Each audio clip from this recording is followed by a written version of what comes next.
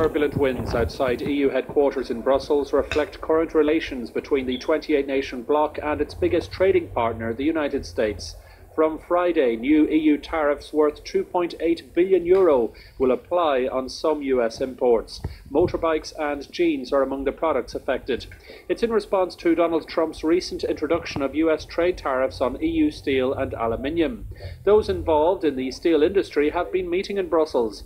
They say consumers end up paying more when trade wars break out. In products that are produced in every member state, if the raw material is more expensive regarding tariffs, the final product will also be more expensive for the common citizen. The EU's steel industry is warning that unless the European Commission and the bloc's governments take measures to end unfair competition and take action to counter Trump's protectionist policies, thousands of jobs will be lost. We lose the bigger scale projects that will be all awarded to China, and we struggle to get, let's say, the necessity or the necessary number of work that we normally had. It's not just the EU. Trump is at loggerheads with countries around the world over trade, including China. Some believe his funders and advisors are behind the policy.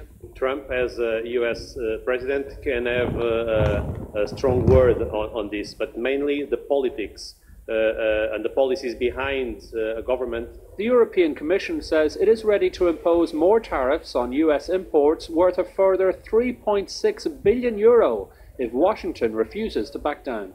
The European Union says it will of course remove its new tariffs if Trump reverses his. Analysts say the chances of that happening anytime soon, zero. So they say an escalation in hostilities now seems inevitable. Jerome Hughes, Press TV, Brussels.